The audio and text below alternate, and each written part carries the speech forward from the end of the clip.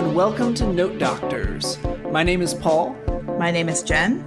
My name is Ben. And we are your hosts. We are all university music theory instructors who are passionate about music theory and music theory instruction. In this podcast, we will be talking about all things theory with some of the best music theory teachers in the country.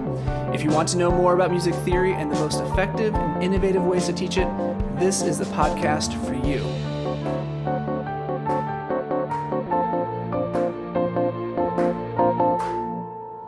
So today our very special guest is David Newman. So Ben, tell us a little bit about Professor Newman. Sure. David Newman has had an international performing career as a classical singer and teaches voice and aural skills at James Madison University. He also writes educational songs, which have achieved some notoriety on YouTube. His first music theory album, The Well-Trained Ear, is available on Bandcamp. Yeah, and I want everything to be fun. I don't want everything to be fun. I do want everything to be fun. If it can be. What I'm so surprised is that I meet colleagues who are reluctant to bring any joy or frivolity into the classroom lest people think that it's not serious.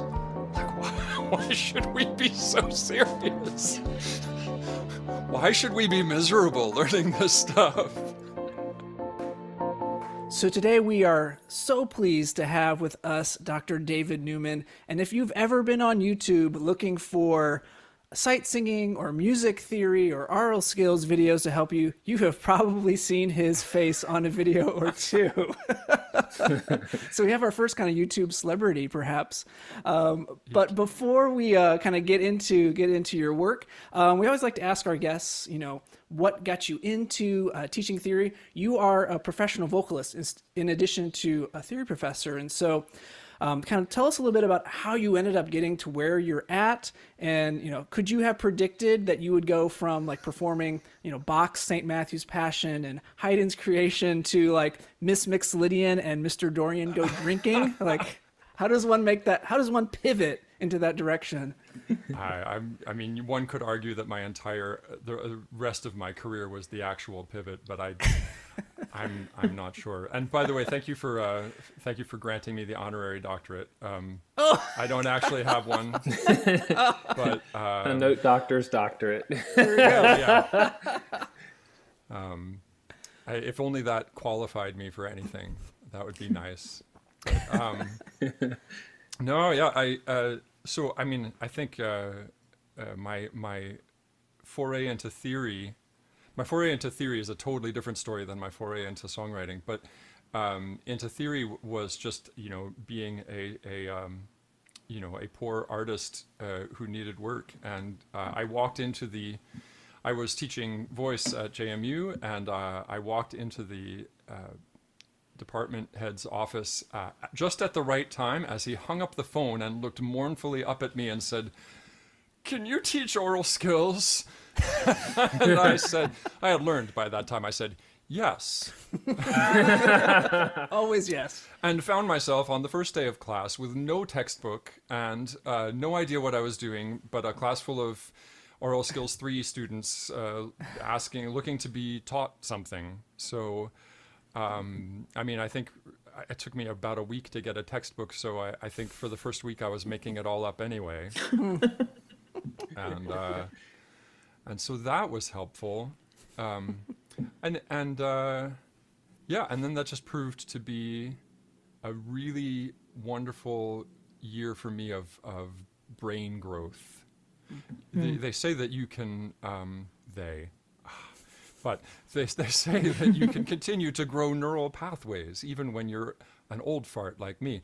And and I found myself really challenged that year, but I am not surprised that I started writing songs that year at a pace that I had never done before. So tracing back and going back to the other half of that question was, does teaching ear training or writing songs about this stuff, how did that come out of singing Bach? Well, I mean, I did that long before I sang Bach.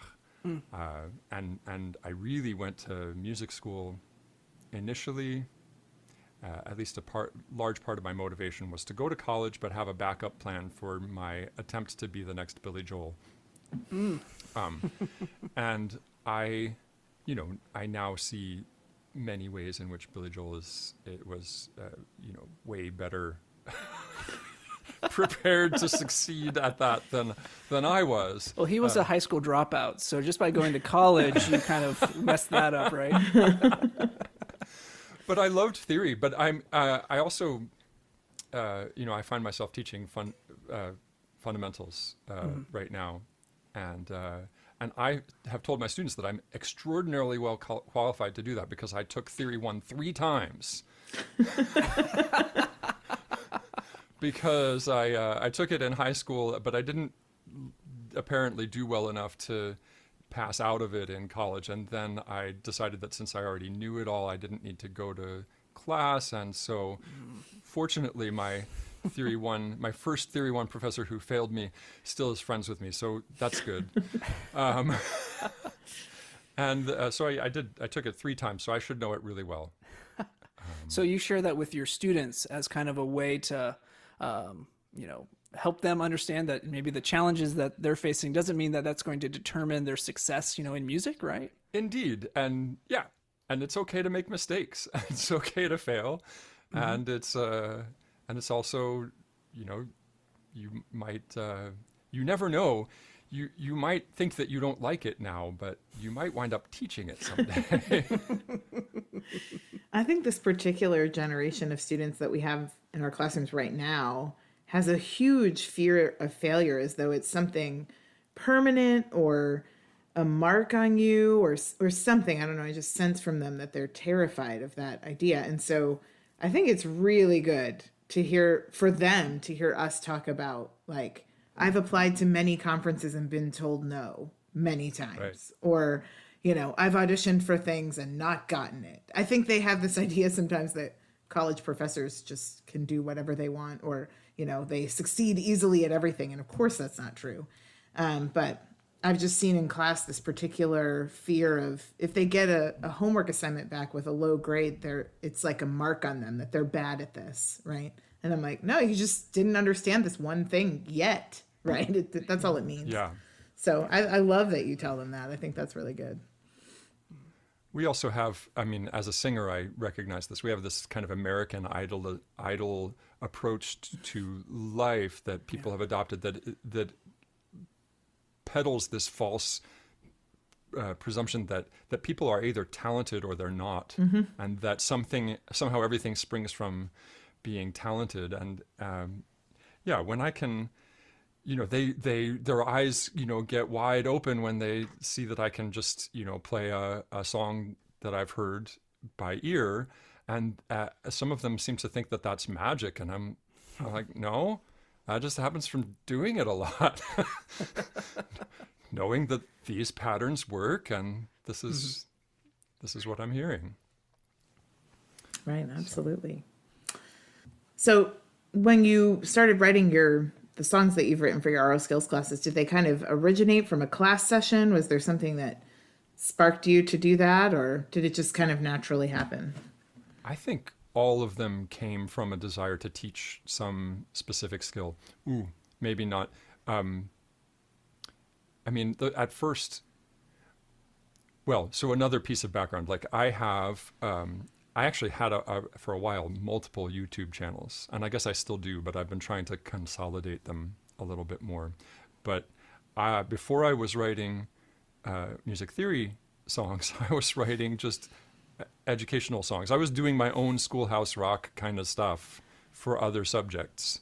So I actually found that I just searched David Newman on Spotify, and so I just clicked. I thought you had the one album, or it would be music related. So I just clicked your face and started playing, and like the solfege songs, and then the next song was like talking about the center of a line on a triangle, or like geometry. I'm like, what's happening here? It's the same voice, but now like, what is this? So yeah, you have these like a cottage industry of these little educational songs. I wish it was an industry. I've made tens of dollars off of this, but But yeah, I mean, there's my biggest hit is actually me rapping the periodic table. And I am more likely to have students come in who learned the periodic table from that song than students who recognize me as having written anything for theory. I'll have to let my wife know about that. She teaches science, so 7th graders. And the fun one is the one that's the periodic table symbols. Oh. I thought I had this up. All right. He, Libby, Bekenofni na MG, Alsapi Sklarka Kaskati, Bekerman Fee, Konakuz and Gaji. Right? And with that, I was able to, I can write out a periodic table from memory. Wow. What a skill. That's amazing. That is not something most musicians skill, can do. Yeah. Yeah. I certainly can't do that. But I love that because that's also reflects your sense of humor. Mm-hmm. And that's, I think, so important when teaching theory or all skills is being able to kind of laugh at yourself and not take it too seriously. And so how does humor and how does that kind of play into your own teaching? I mean, yeah, well, Michael Morgan, who was the conductor of the Oakland Symphony, I actually am not sure what he's doing now, but he was the conductor of the Oakland Symphony, said, at these prices, it's got to be fun. And it has to be fun. Like, why are we here if we're not going to make it fun? And so I relish aural skills as a place to as a place to repeat the same dad jokes over and over again. Besides, I have to repeat them because I can't remember which ones I've used this semester and which ones I'm just taking from 3 years ago. So I just recycle all the same ones, and then if I come up with new ones, then they get added to the mix. Mm-hmm. And I want everything to be fun. I don't want everything to be fun. I do want everything to be fun, if it can be. What I'm so surprised is that I meet colleagues who are reluctant to bring any joy or frivolity into the classroom lest people think that it's not serious. Like, why should we be so serious? Why is that the preferred way to be? Yeah. Why should we be miserable learning this stuff? Yeah. Or by extension, the article that's like less understandable, therefore better somehow. I never understood that either, honestly. So how do your students respond to those songs? How do you maybe this question might be better. How do you use them with your teaching? Do you have your students sing them? Do they learn them? Do they just kind of listen to them? How do you use them actually in your classroom kind of setting? That's a great question. I wish I had a really good answer for it. I can tell you how I do use them. I wish I knew how to use them best. I definitely, a way that I use them is just that I put them up and I say, hey, there's this thing here. You should probably go listen to it. That would be fun. You might learn something. And that's obviously not very active pedagogy. I did realize that one of the songs that I wrote, which is not as fun, but it became, for at least the first 4 or 5 weeks of the semester, a song that we sang every morning at the beginning of class. So that the chord spelling song, we just do it every morning for weeks, because part of what I want is for them to, like, that song is do mi so fa la do so ti re ti so do do do, and if you do that enough, well, then the spelling of those chords just rolls off your tongue and you don't have to think about it. And that was the goal, is just to kind of create muscle memory. Mm-hmm.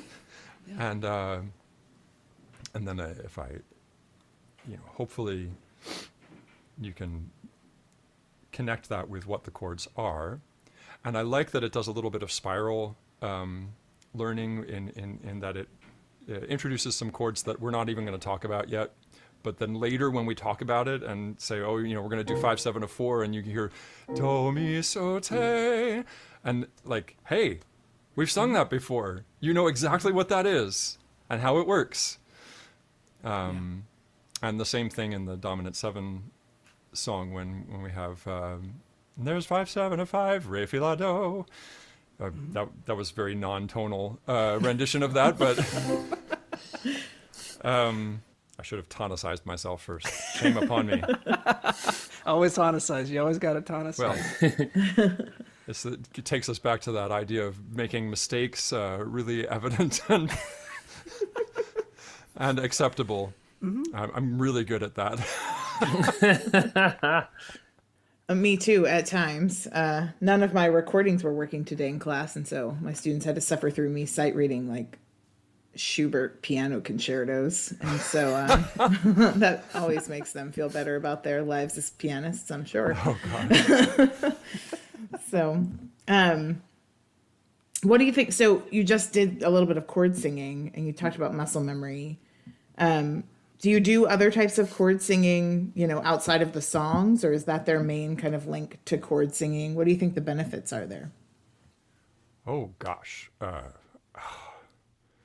I'm not sure I'm answering your question correctly, but let me go with this anyway. The one thing that I've been frustrated to realize, because I've spent most of my career in music theory teaching second-year aural skills. And so I have developed opinions about what should happen in first-year aural skills. And this year, I'm teaching aural skills too, so I'm getting a chance to apply some of it. But I fear students becoming reliant on stepwise motion. And a little bit I recognize, so I do, something I have given a lot of thought to is sort of perceptually how students approach things and how I have perceptually approached things. So as a college student, I did not like solfege. I was not happy having this additional burden placed on me to have to figure that out as well as what the notes are. Why it never occurred to me until I taught it that, this is actually to help you. Like, if you actually start with the solfege syllable, you'll know what pitch it is. But I find that doing a lot of stepwise motion early on allows students to avoid having to learn where those scale degrees are, and then they just learn to go up what seems about the right amount within the key.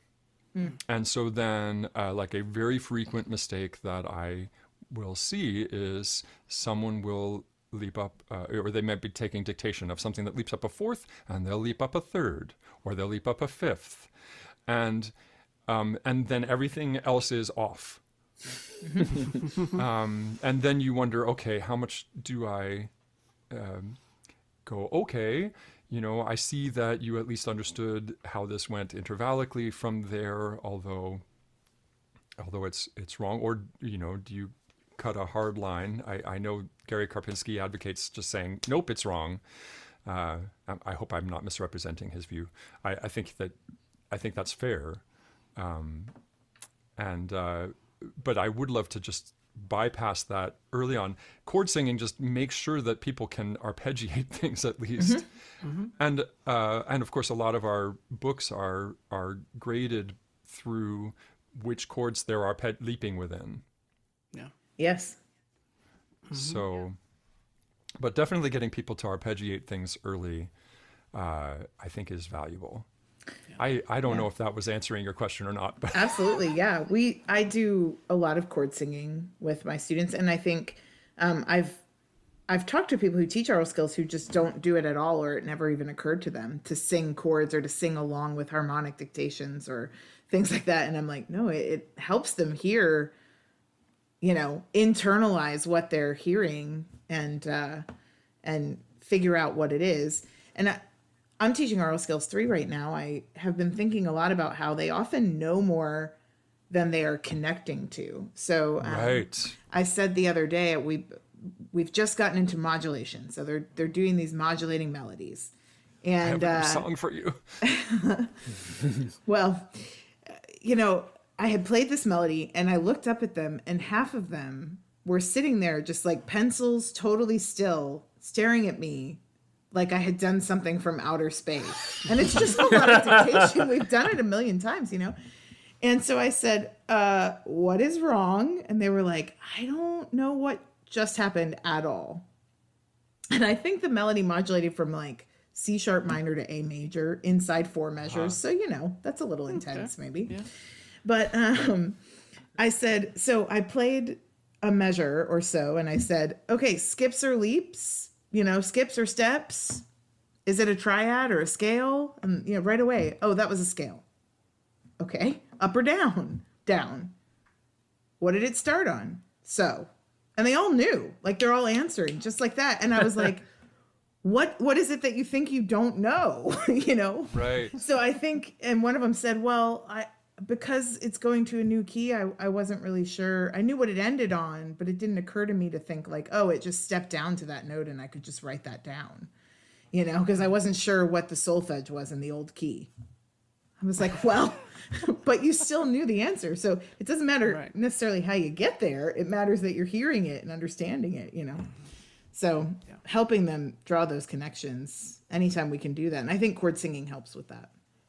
Yeah, cool. Thanks. I think so too. I used to have a friend that I played a lot of gigs with in the summers, just jazz commercial playing. I did some over the summers when I was an undergrad, and this particular guy was an outstanding improviser. And one time he went on this rant about how you should learn arpeggios before you learn scales. And I always thought that was kind of a interesting hot take, you know, but it kind of speaks to that importance of arpeggios. And even like just in jazz context, for example, being able to follow changes, you know, if you know arpeggios, that takes you pretty far, I think. And there's something to be said for that. So I see where you're coming from. I had a jazz improv teacher for a very brief period of time who said that you should be able to play any scale in random order. That they didn't like the idea of playing the scale like just note after note, but that you should be able to look at the scale and then play them in random order, because that's essentially what you do when you improvise. You're pulling from content, but you're not doing it in like, you don't just play like da da da da da da da da when you're improvising, right? And I was like, you know, that's really clever. It really is clever. Like he could, you know, jazz has all the really crazy scales, but he could do like Mixolydian flat 6 and play from like all these different, you know, just put it in any random order, create something interesting. That's awesome. Yeah. So you create these songs, and one of the skills that you are able to tap into is because you are a multi-instrumentalist, or at least you are very skilled in singing, playing piano. You already mentioned before our interview you can play the bass guitar, and you have this kind of, you know, jack of all trades kind of skill set. And how has that been beneficial to you? And how is that maybe different than some of the ways, you know, university music training focuses on the specialization and getting you into this really narrow path, and you have this kind of very broad perspective. And how has that helped you in your career and in your teaching? I mean, I haven't always thought of it as much of a help, but or at least I've always wished that I was better at all of these instruments. But you know, from the keyboard, I have a strong sense of the keyboard and what chord shapes feel like, and honestly, at this point now, it's helpful. I don't understand this. Maybe you can explain it to me. My hands know music theory better than my brain does. Sometimes, like I hear a modulation and I think, oh, I have no idea what just happened, and then I think, how would I play it? Oh, that's what it is. So I guess I do have at least that skill there. But I think that the piano shows you certain things very clearly, but the bass shows you fourths and fifths very clearly, and octaves. Yeah. And it almost doesn't matter what key you're in. The shapes are exactly the same. Same with guitar. Yeah. You know, and so unless you're worried about open strings, the shapes are just the same. And that gives you a sort of different window into things. Certainly helps when you do modus novus. To know fourths and seconds really well. Yeah. Now, do you? I've been thinking about this a lot because I'm a pianist, and so do you. So when I think of a chord or I hear something, I picture the piano, or I picture how I would play that, and I've been thinking more and more about that because it's something that is oftentimes subconscious. You don't even think about that. I'm thinking about the piano as I'm hearing this note. Are you thinking about a fretboard? Are you thinking about a keyboard? And do you find that helps to encourage students to think like that as well? Wow, I haven't been sure about that. I want to tell you about this series that I have that's nothing to do with any of what we're talking about, or maybe it is, I don't know. It's definitely pedagogical. I started a series on my YouTube channel called Sing Along Solfege, and basically it came out of the premise of how can I teach solfege to my mom through YouTube without being there? And the question I got hung up on the most was, how do I teach what do is? How do I explain the tonic? But I realized that maybe the solution I chose was rather than try and explain it from the get-go, I could just say, here's some things, and we're going to sing on solfege. You don't need to know solfege. You don't need to know what it means. We're just going to sing some things. And then, around the third video, I have to say, too, that it's a terribly boring series. I need to redo it in some way that's less boring.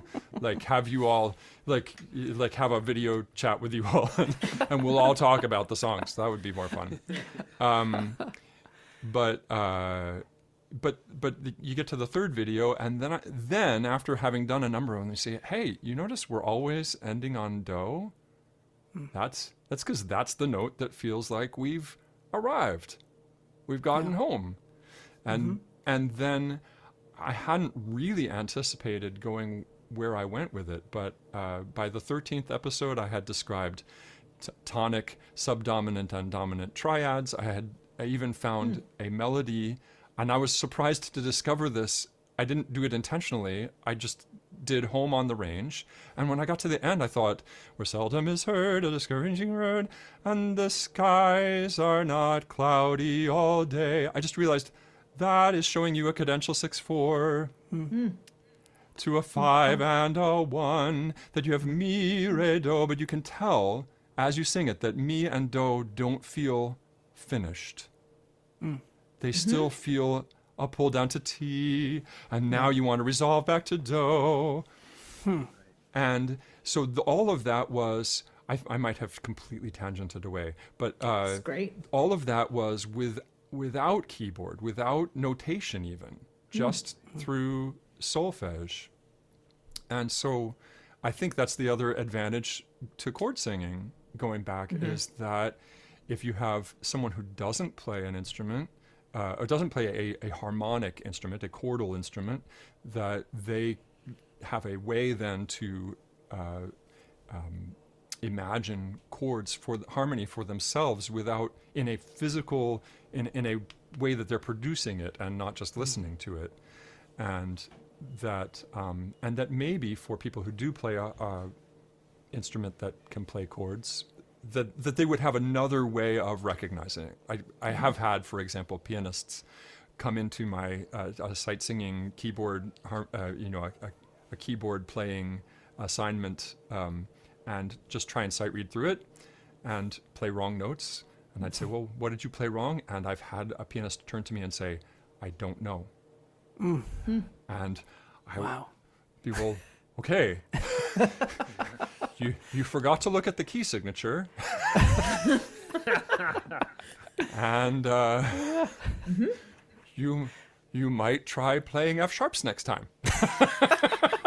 But that's so interesting because there's this disconnect between what they're seeing on the page and what they're hearing. Like you should be able to hear what that sounds like and then play it, right? Yes. Rather than the opposite. You read it and then you play it and then you hear it, right?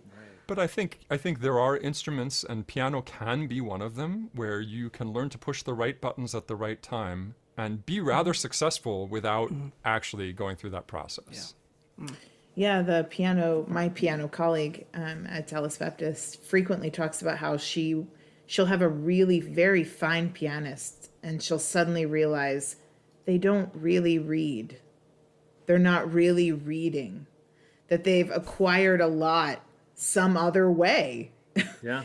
And she'll, so she has kind of worked that into her teaching, that she forces them to read what's on the page and does a lot more sight reading and things like that with them to build that skill. Because there are ways, either your ear can get you there, which is kind of the opposite of what you described, or like just reading pretty well, but not really ever connecting it to sound. That can get you there too. But you really need to be doing both to be a good musician and to make that next step.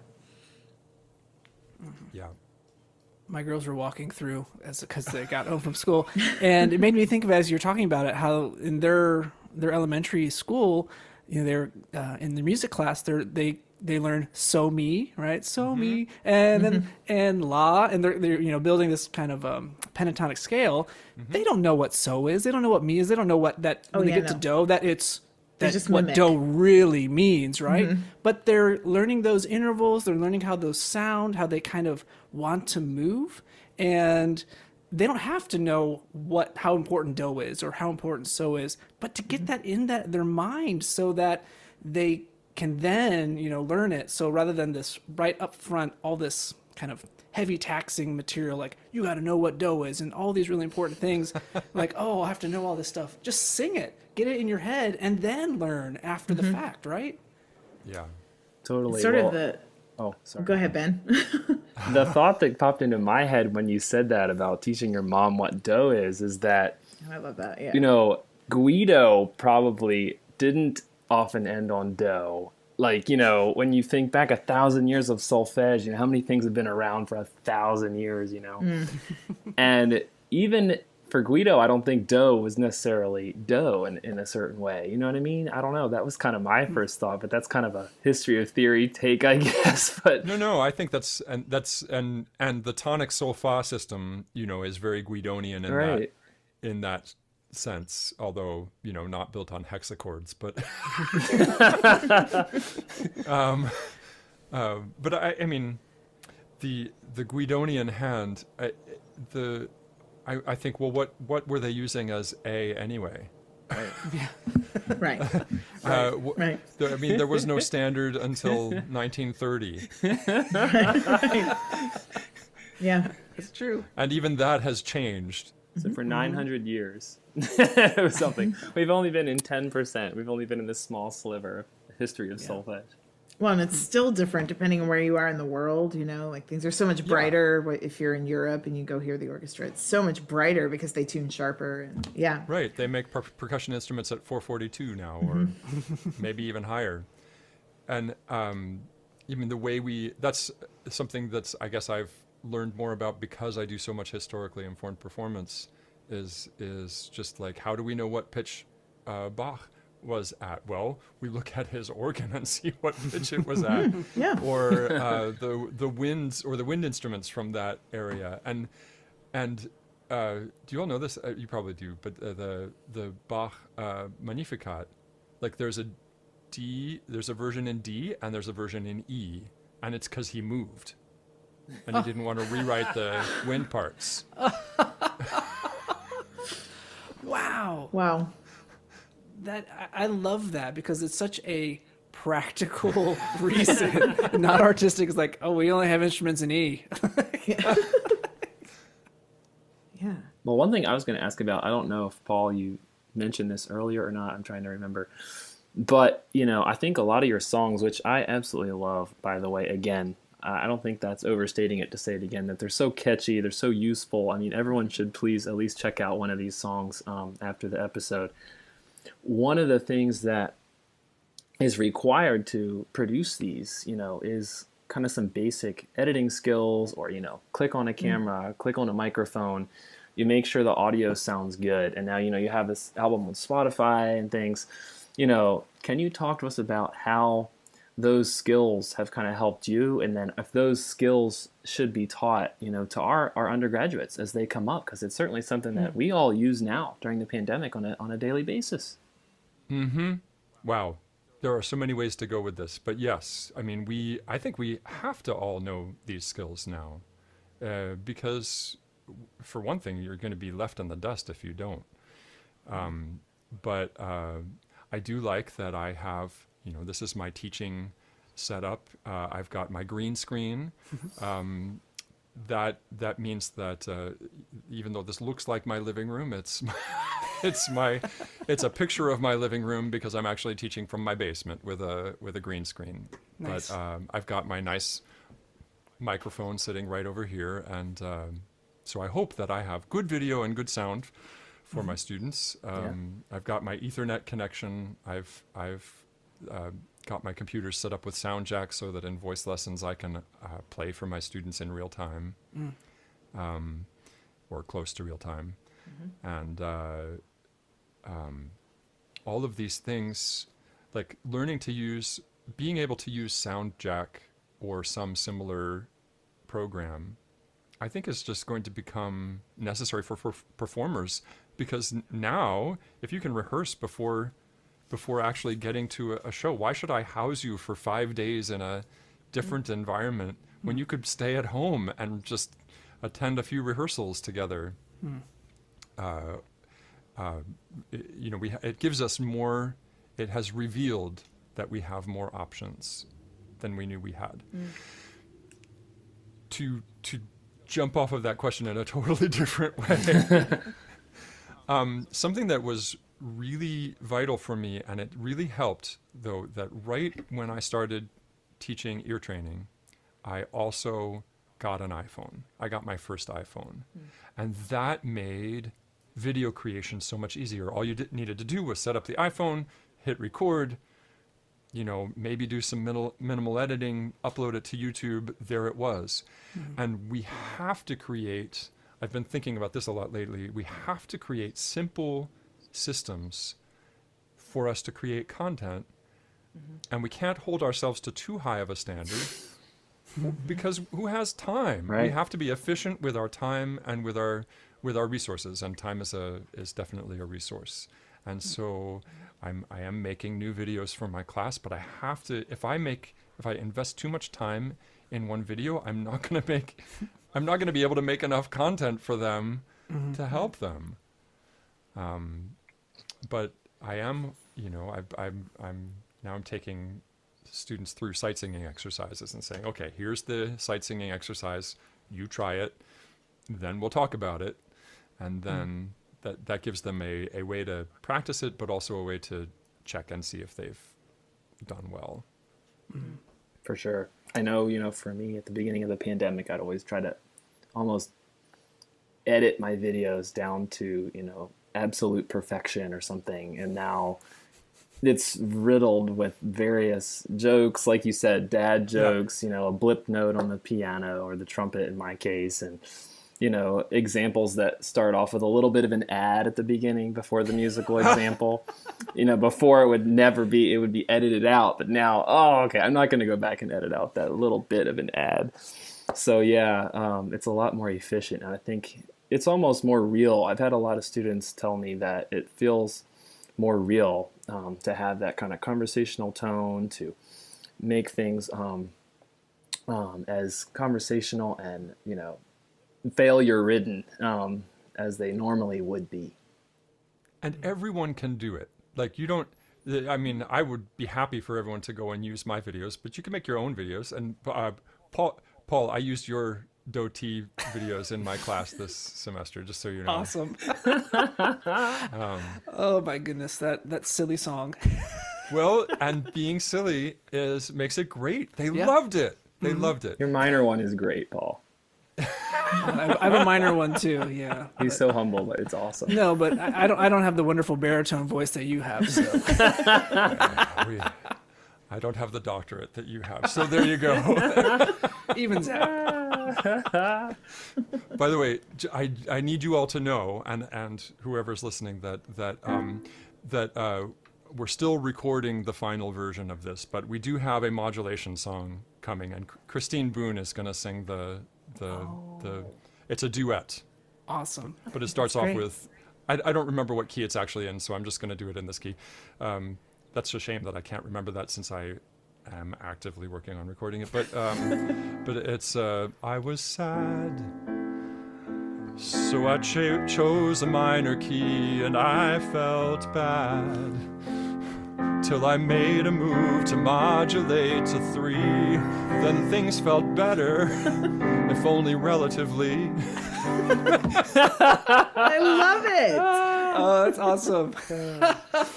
This is why So- everyone has to check out these songs. They're just great. Oh my goodness. Totally. I need that it song ends for up with- Aural Skills 3, clearly. Right. Well, it's on its way. If you tell, you can try and hurry. No, don't try and hurry Christine with her recording. But yeah, and it ends with like multiple modulations through chromatic mediants. It's fantastic. Oh wow. It visits about 12 keys in the process. So You got good. it. It's just a couple more than Beyonce's "Love on Top," I think. Yes. Or the recent CPAC national anthem. Oh my goodness. Have you seen the guy? There's a video of a guy playing like a harmonization along with her, and it's fantastic. I love it. If you're listening, I had and one of not my seen students that. tell me in office this week that he listens to my videos on 2x, my lecture videos on 2x, unless I'm talking about Beyonce.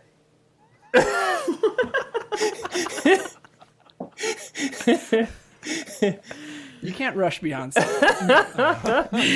I just started laughing. I didn't know what to say. I said I'm not insulted. Go with it.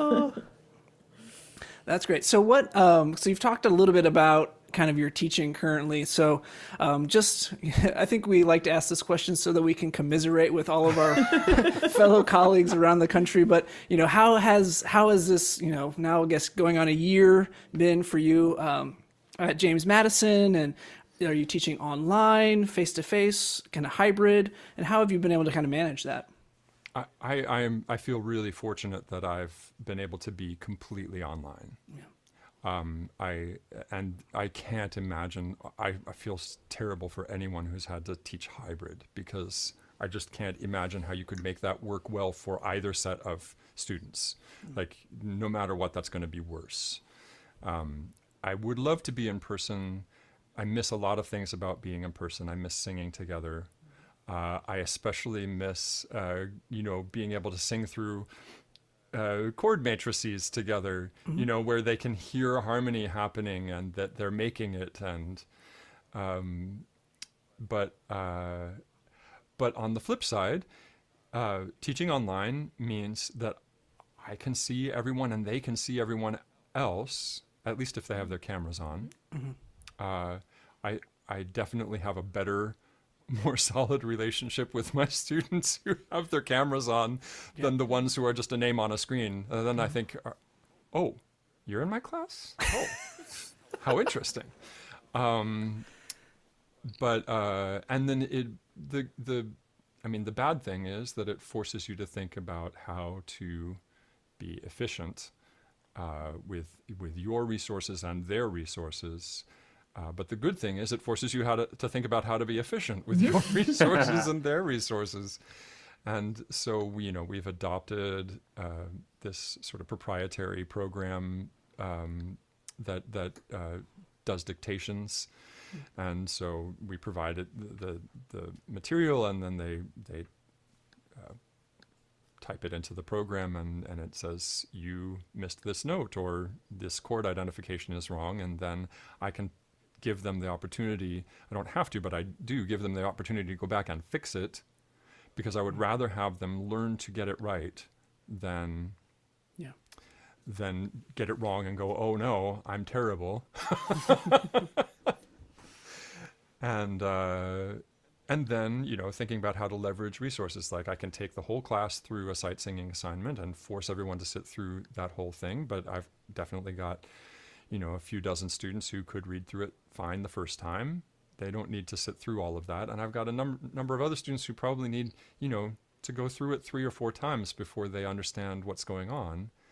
And if I can create materials that let them go through it at their own pace, then everyone's time is being valued. I do like that. And I one of the things that I've been doing, because I think that in the pandemic, it's really important to have contact with people, to have regular contact with people, to not lose people, to keep all the sheep in the fold. And so one of the things I've been doing is I've been meeting at every class period, but often for, I always try to keep it less than the full length of class. And then the rest of the class is work done at your own pace. So that I'm not hogging their time too much, and that's something that would be harder to do in person, because if your professor lets you out 10 minutes early, if you're in person, you might think, oh great, but all you're going to do is go and chat with your friends. Right. It's not really like a good time to go and finish the work of class on your own pace. But this does let you do that. So. Yeah, I like that. I was talking with my other theory faculty today, and we were talking about students who we have to kind of check on, because it's really easy for in this environment for students to kind of disappear.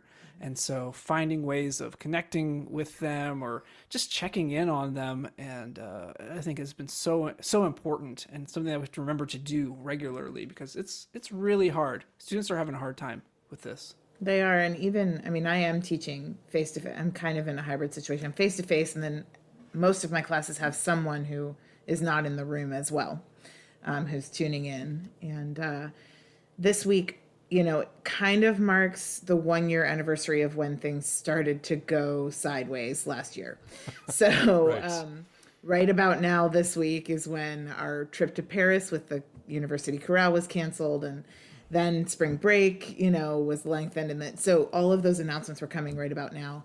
And the students got sort of talking about it. We had a bit of a rabbit trail in one of my classes of the students just sort of grieving a lot of the things that they didn't get this last year. One of the students was saying, I was done with ensemble credits last spring. I never got that last concert that I thought I would get, where my parents were going to come and my fiance was going to be there. And just all those lists of things. And so even though they're face-to-face, and even though they're getting that interaction, it's still hard. It's still behind a mask. It's still complicated and challenging. So I think it can be, it's good to keep an eye on them. But even face-to-face, they're still struggling. It's been a weird year for sure. Yeah, music is such a communal activity, and we don't get any of those communal activities. In fact, tonight, the TW concert choir is doing a concert in the parking garage. Wow. So the third floor of the parking garage. And so this is I'm going at tonight, and I have a certain time that I can show up. And so everything is regimented so that we keep social distance and all the chairs separate. And this is the first concert I will have attended since last March. And I'm really looking forward to it, but it's very surreal to think that, wow, it's already been a year. Mm-hmm. Well, we don't want to end on just kind of a sad note, because we've just had too much of a good time talking with you, David. And so we wanted to kind of end with just some rapid fire questions. All right. So these are just kind of off the cuff questions that we have. And just, you can feel free to give off the cuff responses. And I actually have one, so I could go first. And because this is what I really want to know. My question is, what's your favorite solfege pun? My favorite solfege pun. Oh my gosh, I'm not sure it's nice to say. But every time I do a 5 is it feces? No.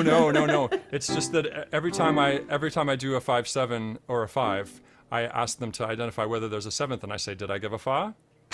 I did not give a fa. So, the important thing is to know in the end whether I gave a fa.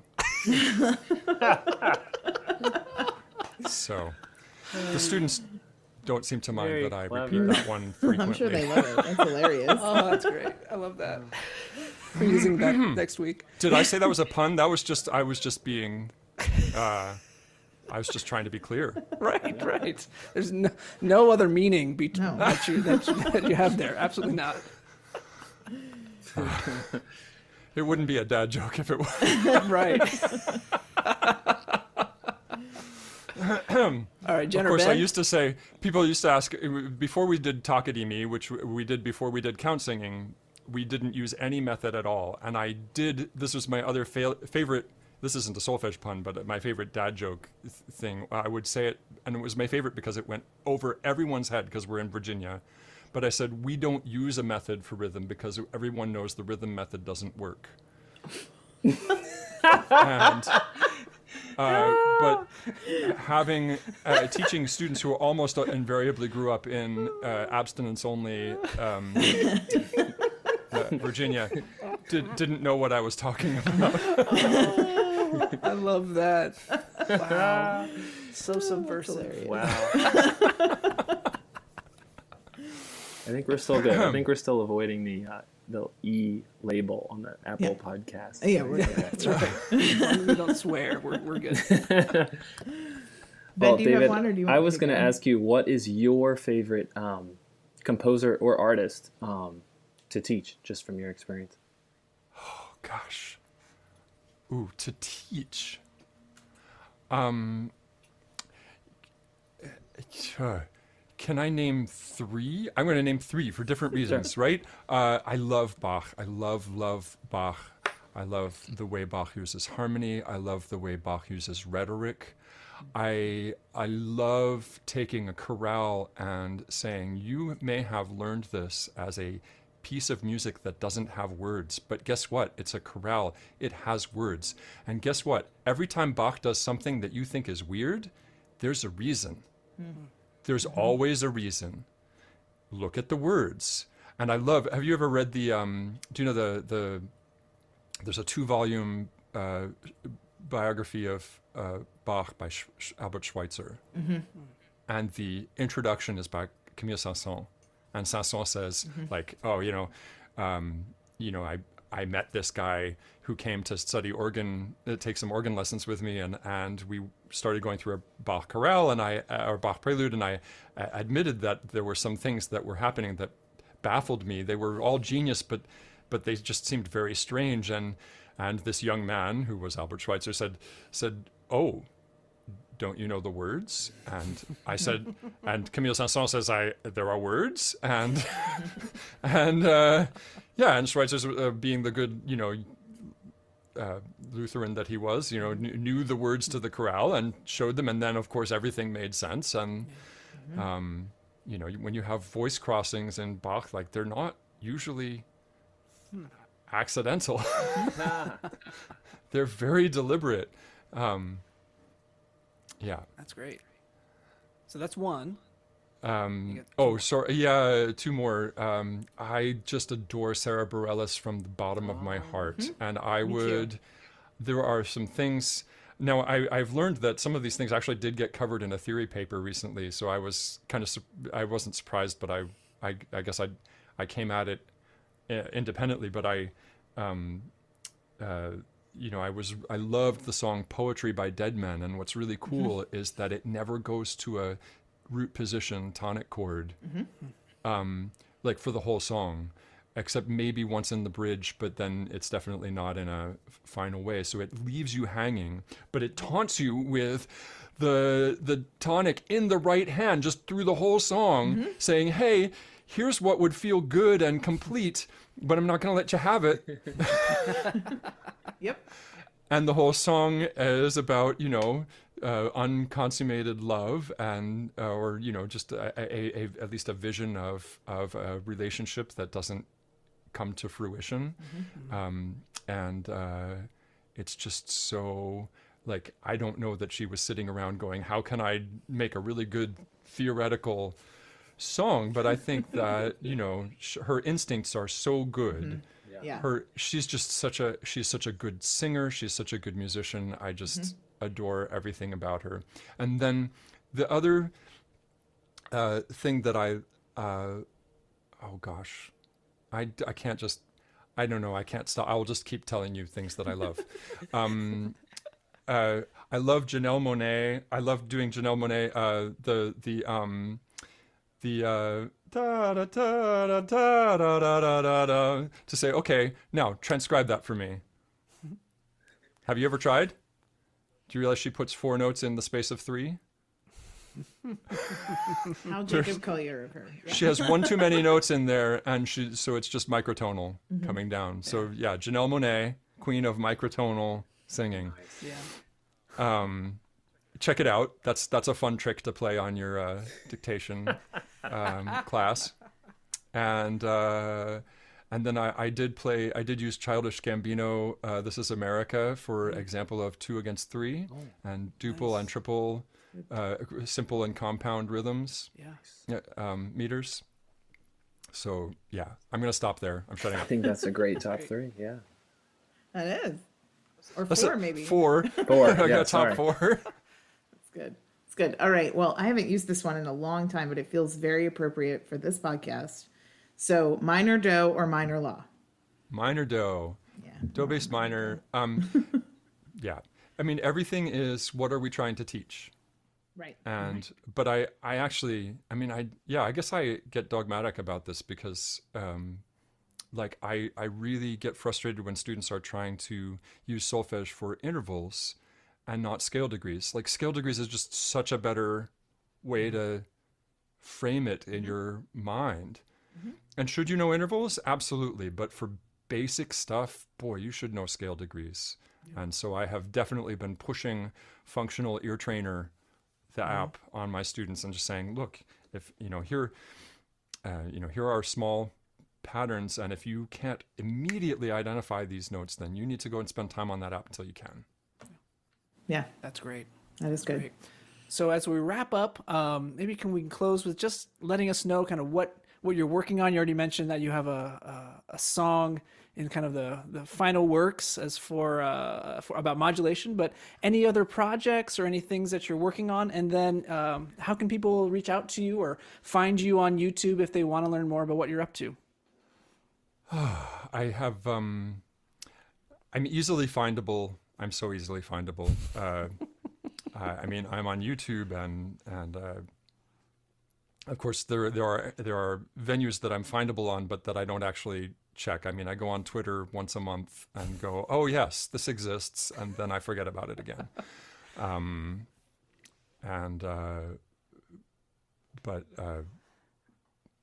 Yeah, I mean, I've deliberately made myself easy to find. And you can certainly, on the other hand, there are so many David Newmans in the world that I did get an invitation once. Oh gosh, I'm tangenting, but I got an invitation once to speak at a Mensa convention in Michigan, and I was very confused. But I did a little Google search and found out that there was a conservative talk show host named David Newman in Michigan. So I wrote back a letter to this Mensa president saying, there are. I really appreciate the offer, but I live a long way away, and the travel might be a little more than the honorarium that you're planning, and you might consider someone closer by, like this David Newman or this David Newman or this David Newman who's right in your area. There are many of me. I do not sing kirtan chant music. I am sadly not the cousin of I'm sadly not the film scoring cousin Of Randy Newman. Randy Newman. David Newman, his cousin, is part of a big family of composers. Yeah. And we have some mutual friends, one of whom was very confused when I called him and thought I was the other one. But anyway, yeah, I'm pretty findable. YouTube is, of course, very easy, and davidnewman.info, and I'm on the JMU website. So that's our show. Thank you so much for listening to Note Doctors, the music theory and pedagogy podcast. We will be back with more interviews with professors and teachers who will be dropping all sorts of theory knowledge for your education, edification, and enjoyment. So until then, bye-bye.